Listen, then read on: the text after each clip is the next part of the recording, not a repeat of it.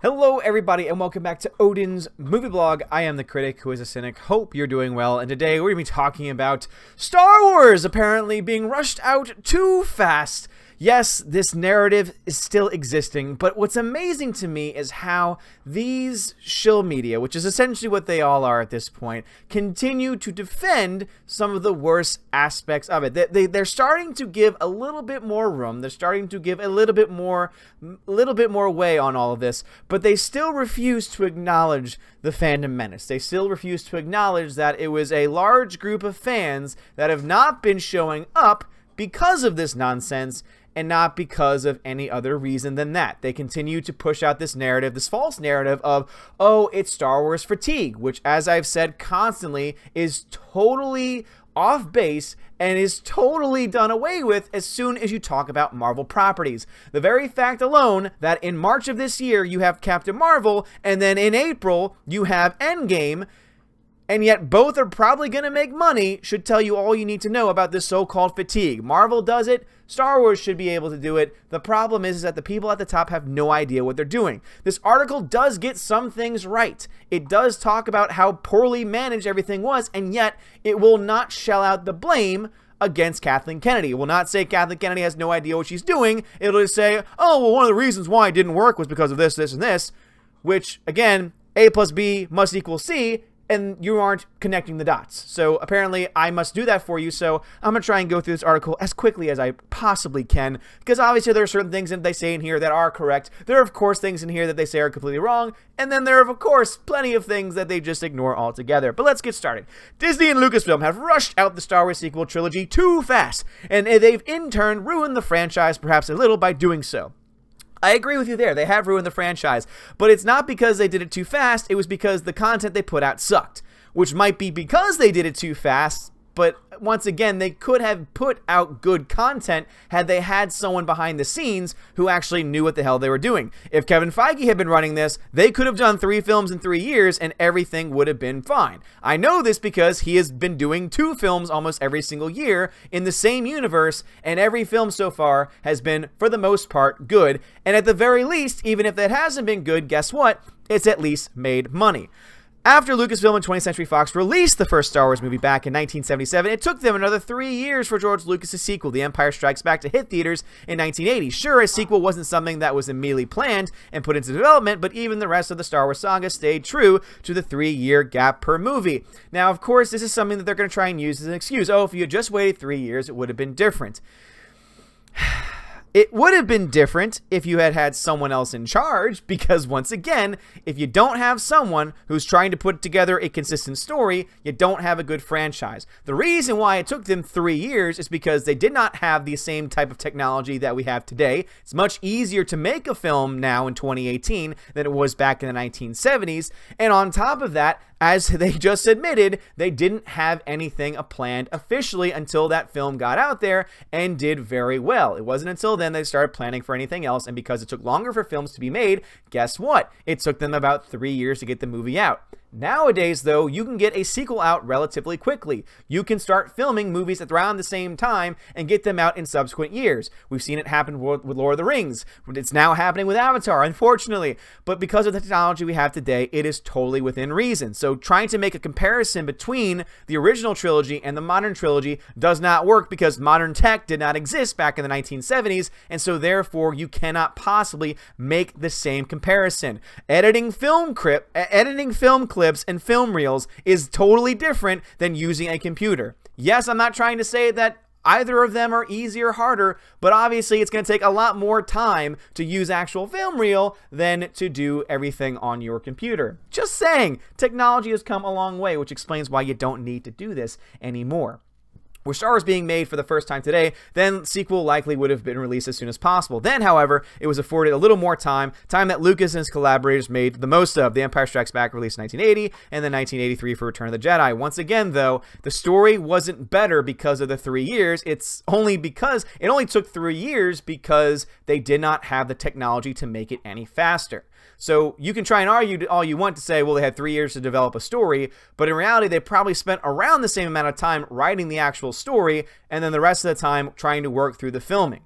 Now, again, you can try and argue it all you want, but at the end of the day, that's just how it works. It's a release template Lucas would stick to for his much maligned Star Wars prequel trilogy. Star Wars Episode 1 arrived in monumental hype in 1999, followed by Attack of the Clones 2002, then concluding with Revenge of the Sith in 2005, all of which released in May as well. And guess what? None of them lost money.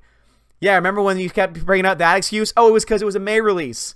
And then that excuse just didn't pan out because you had actual examples of Star Wars films coming out in May making money. And then, oh no, it's because of Star Wars fatigue. And yet, they're continuing that even though it's been debunked countless amount of times. This person, I think, is trying to say, look at all this information I have, and therefore it makes me correct. Which is just not the case here. Yes, it's 3 years, but again, it's still also a very different time in film. This obviously didn't guarantee quality, but it did grant, what it did grant was time. It was time for the filmmakers to adjust and react, time for the fans to cool off, pause, and then get all excited again. Disney changed all of that.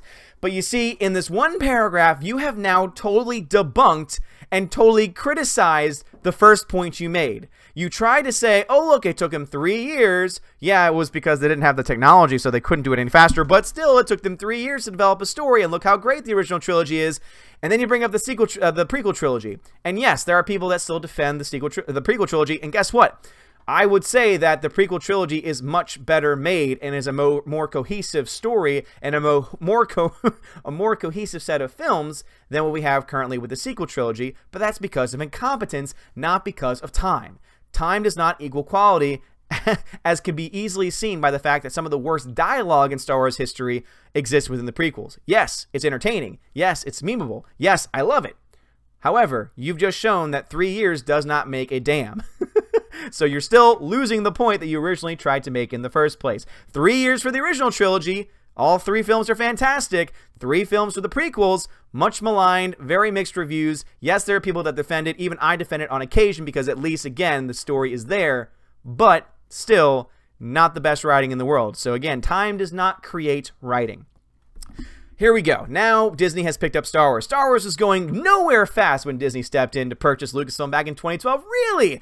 I remember a series called Clone Wars, which I didn't watch at the time, but a lot of people did, and it was doing well enough to where it was able to get multiple seasons and would have kept on going, but then guess who canceled it? That's right, Disney did, because as one of the voice actors of the series said, to Disney it was a little too graphic, which means the series could have kept on going almost for an infinite amount of time. I'm sure George Lucas may have moved on to different projects over time, but it was still a very successful series. Even now, more successful because now Star Wars content is so devoid of any character and so devoid of any true content that it's leaving this gap, it's leaving this void that needs to be filled, and a lot of people like myself are being pointed in the direction of things like Clone Wars, and it truly is an amazing show. Even Rebels, which was Disney made, was good, but it's only because of the same team that was brought over from Clone Wars, and even though Disney tried to Disney-fy it up, it still wasn't enough to take away the quality that they had, even though I would say Clone Wars is overall a better series. The release of Star Wars The Force Awakens in 2015, an event to rival The Phantom Menace, The Phantom Menace? Man, I love The Phantom Menace so much more. Was the revival of the Star Wars franchise on the big screen for Disney CEO Bob Iger, Lucasfilm President Kathleen Kennedy, and everyone else. That was just the beginning. That was a brand new era, one which would see a Star Wars film released every year ad infinitum. I don't take Latin. Disney had a shiny new toy, wanted to play with it constantly. That sounds weird. It just so happened that the toy was one of the biggest movie franchises and multimedia brands ever created, and in 4 years, they've been able to essentially destroy that brand. That brand has never been more toxic than it is now, and it's not because of toxic fans. It's because of terrible planning and also people representing your company who have created a toxic environment by attacking fans over and over and over again. One of which, Chuck Wendig, that you've actually fired because of his stupidity. If only you could do the same thing for Rian Johnson, who at this point you would be stupid to give a trilogy to, because guess what? No one's gonna see it. And when I say no one, obviously I don't mean literally no one. Oh my gosh, why do you use hyperbolic language? Oh my goodness, it's so confusing. I don't really think it's all that confusing. Even the Mouse House knew releasing 3 Star Wars saga episodes in 3 years would be a stretch, and so the anthologies were born, spin-off movies that could fill the story gaps, but more importantly, fill in the schedule gaps between the sequel trilogy. For a while, even this looked to work, with Rogue One, a Star Wars story, being a big success. Had things gone to plan, perhaps the proposed Obi-Wan Kenobi and Boba Fett spin-offs would still be on the way. The poor performance of Solo: Star Wars Story, however, shows the Star Wars spin-offs are also a part of the too much too soon approach, and this is where you are wrong. No, you've actually set the stage to be able to make a brilliant point, and yet you decide to fall in the company line and still shill it up. Even though you're being critical of Disney right now, you are not going far enough to point out the truth. The truth is that Rogue One broke $1 billion because even though Rogue One went through production hell because Kathleen Kennedy has no idea what the hell she's doing, and even though they've added scenes that people have recognized and remembered for a very long time, even with all of that, it still was not quite enough. Because guess what? Yes, it made $1 billion, but that is still a far cry from the $2 billion that were made for Star Wars: The Force Awakens. But the Rogue One making $1 billion was made because even with all of that chaos, they still made a decent film. I'm not the hugest fan. I'm not the biggest fan of Rogue One, but I will at least say that there are some really great aspects to it, and if it had been put in the hands of a president who was able to actually craft it and pick the right people and not get involved, I think it would have turned out to be even better and make even more money than it did before. The reason why Solo didn't make money is not because it was a terrible movie, though of course I think that it was a, C-level movie at best. The reason why it lost money was because it came out 6 months after The Last Jedi, the most divisive Star Wars film ever. The film that seriously is the reason why Solo lost money. You just mentioned Rogue One. Rogue One made $1 billion. It makes no sense that Rogue One would make $1 billion, and yet any other Star Wars film would not even crack $400 million on a huge budget. The reason why Solo failed is because the same behind-the-scenes shenanigans happened. Because again, Kathleen Kennedy has no idea what the hell she's doing. She fired directors 80% of the way through filming, hired someone else who reshot everything. In what world does that sound like a smart idea? And then even with all of that, kept on schedule and therefore led to the release that it had. So that film has so many issues to it, but to try and ignore, to try and say that, oh, it has nothing to do with The Last Jedi is just stupidity. You trying to say, oh, the proximity matters because, oh, it was too much too fast. It was because it was another Star Wars film and the fans weren't ready for it, is just not true.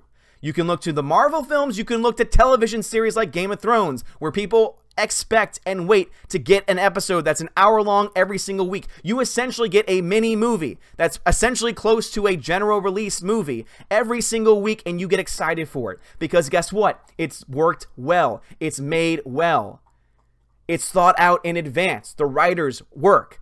The problem, as you'll see with this article, which I'm not going to read much more of it, but there's one really important point that they make that I think really exemplifies the main thing and the main part that this needs to have the focus on. Disney rushed out the Star Wars sequels. When Star Wars: The Force Awakens released in 2015, it was a huge statement that Star Wars was back. What's more, it was backed up by taking over $2 billion at the world box office, breaking records in the process. At that point, Star Wars: The Last Jedi was already in development with a release date of May 26, 2017 penciled in. Star Wars: The Last Jedi was then pushed back to December of that year, but that just made a 2-year window rather than 18 months.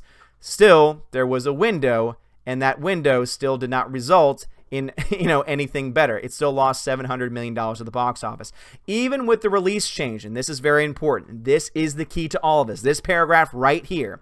Even with the release change, it meant Rian Johnson was writing the script for Episode 8 long before The Force Awakens had been released. Remember that this is still relatively new information that was released just over the past couple months. It's impossible to say what, if anything, Johnson might have done differently had he not started until after The Force Awakens release. What is clear, though, is that he would have at least had some time to be reactive to it. Instead, while knowing points of the film would hit, he went off and did his own thing. The result was the most divisive Star Wars movie to date. Johnson himself has admitted it was challenging to write The Last Jedi while The Force Awakens still being finished. This, to me, is the key to everything. What this says right here is Kathleen Kennedy is responsible and is the one who is totally incompetent and should be fired. Why in the hell would you, as the head of Lucasfilm, say, this is what we're going to do, we're going to work on 2 films at the same time, but we're going to let you, Rian Johnson, you go ahead and do your own thing. Here are some of the main points that you might want to hit, but go ahead and just make your own movie while this one comes out. Then let's push back production, but still, you can go ahead and do your own thing. Don't change anything. You do whatever I say, so I like you, so I'm going to just trust you with whatever it is you want to do.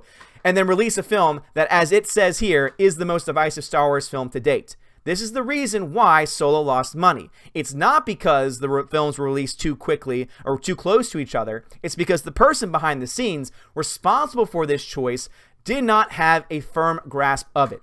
Had they had someone with a creative mind, had they had someone who knew what the hell they were doing, they would either have had the same director making both films around the same time, so that way it would be cohesive and make sense, or would have Rian Johnson on set with The Force Awakens, so as he's writing his script, so that it has a sorry, I'm losing my mind here, so that there is some continuity to the actual story. She didn't do that. She instead said, hey, this is what we're going to do. Oh, you're not ready yet? Fine, we'll push back your film. I don't care what your script looks like. I don't care if it's going to make no sense. I don't care if it's totally disjointed and disconnected from The Force Awakens. That is, you know, in my mind, that's how trilogies work. Trilogies can have 3 totally different films with totally different stories that don't have to connect whatsoever. And that's what we got. We got a movie that made no sense in the grand scheme of things, that took almost every single point, and that's why it's almost hard to believe that Johnson was ignorant of The Force Awakens, because he literally takes every point that was set up by that movie and then says, screw it, I'm going to do my own thing. And that's not how you make a cohesive trilogy. And the fault here rests solely on Kathleen Kennedy. Yes, Rian Johnson wrote the movie. Yes, Rian Johnson directed The Last Jedi. Yes, Rian Johnson has attacked the fans. And I will go out of my way to call out Rian Johnson every single time he acts like a fool, which is very often. But the buck stops with the person at the top. The buck stops with Kathleen Kennedy, who allowed this process to happen. The fact that we are reading this, the fact that we are hearing that the Star Wars trilogy was pushed out too fast, that we know Bob Iger said we did too much too fast, that is not the reason it didn't do well. The reason why it didn't do well is because the creative mind behind it, or the supposed creative mind behind it, had no idea what she was doing. That is why it failed.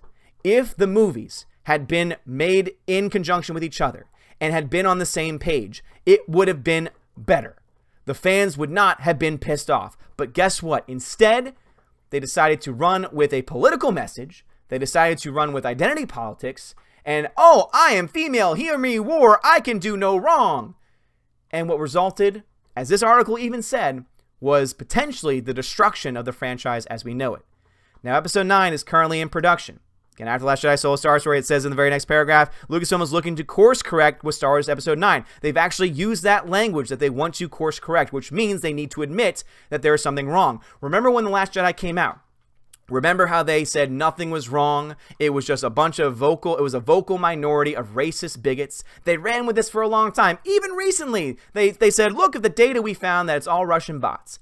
And yet constantly they admit that there were mistakes made. Constantly they admit that there was total incompetence at the highest level. And yet nowhere in here do you see anyone calling out Kathleen Kennedy. You want to know why? It's because they're afraid. It's because they know if they don't, they know that they can, you know, toe the line. They can be critical, but they can't call the people out who are responsible because they want to keep their job. They want to keep their press pass. They want to be on their opening night for Episode 9 so that way they can tell all their Twitter followers, etc. So they like to toe this line. But isn't it interesting how now you start hearing about this? Isn't it interesting? 6 months ago, this paragraph would not have existed. 6 months ago, this paragraph right here would not exist because anyone with any common sense whatsoever can read this paragraph and say to themselves, how in the hell does Kathleen Kennedy still have a job if she allowed this to happen? And that's the question that I leave right now to you, Disney, to you, Bob Iger. How in the hell does Kathleen Kennedy still have a job when she has single-handedly destroyed one of the greatest IPs in history? It can be rebuilt. But you need to find somebody who actually knows what the hell they're doing. Because unless you do, you're going to have the same type of incompetent decisions being made by Kathleen Kennedy and her underlings.